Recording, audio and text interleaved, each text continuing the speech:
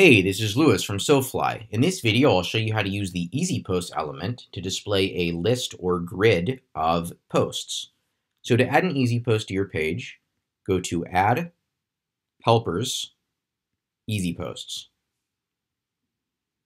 And by default, it will display the post in a grid, but if you go to Load Settings from Preset here, you can choose various other Easy Post layout. For example, you can display them in a list.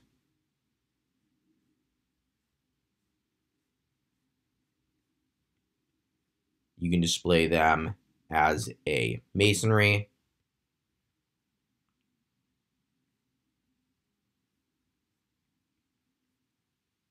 You can display them as a grid with the title overlaid on the image.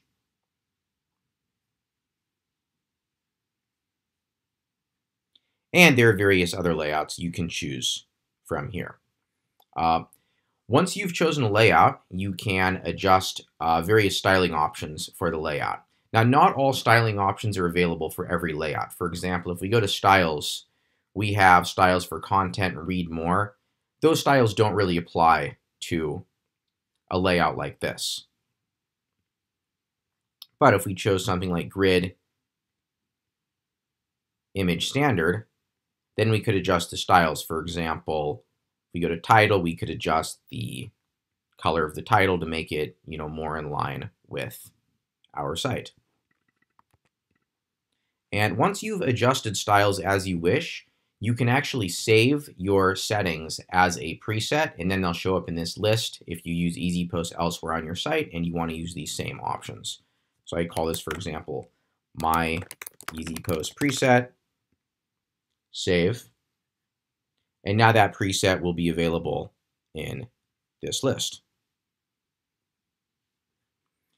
Now, in addition to styles, you can choose your query.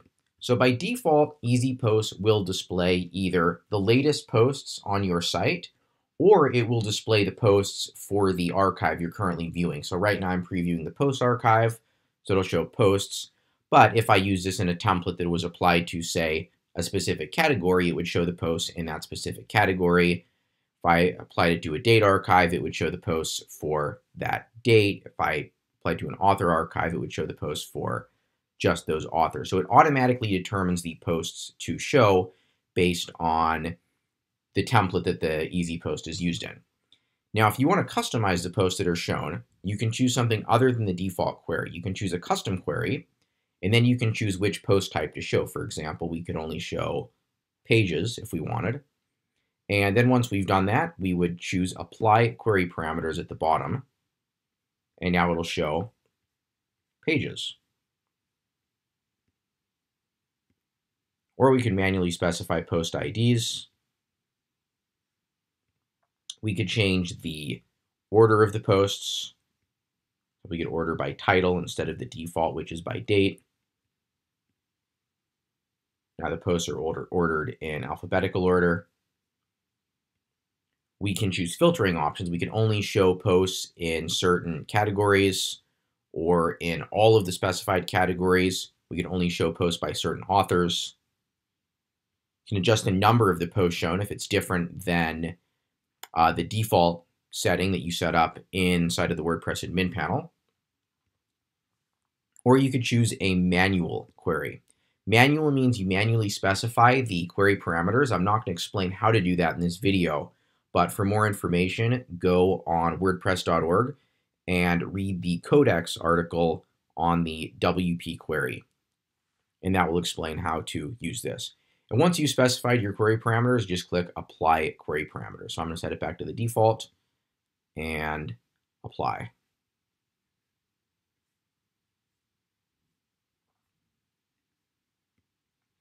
Next thing we have are templates. So the templates are the actual PHP and CSS code that's used to render each post displayed by the Easy Posts. So by editing this, you can get total customization of what's shown. So this is just HTML and PHP code, and it behaves just like it would if it was run inside the WordPress loop. So if you're not familiar with WordPress coding, this will not make sense to you. But if you are, you can put in any code you normally run in the WordPress loop. For example, if we wanted to take out this comment stuff, we could just delete the stuff for the comments, apply. Now it no longer mentions the comments. I'll take out the meta entirely. We could do that. If we wanted to display something other than the excerpt, we could do that there. If we wanted to change the read more link text, we could do that here. For example, read posts, apply code, and that's updated. So this would be useful for displaying custom fields or just creating a totally custom post layout. In addition, all the CSS that makes this layout look the way it does is over here. %% is replaced by the ID of the easy posts. That prevents the styles that you create in this easy post from conflicting with another if you use multiple on the same page.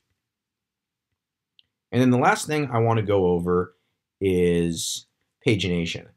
So right now, WordPress by default shows 10 posts per page. But if I display them in a 3x3 grid like this,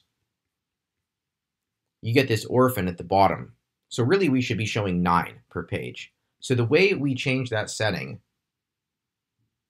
first I'll save the page here, would be to go back to the WordPress admin, go to Settings, Reading, blog post pages show at most, the default is 10. I'm going to change that to 9.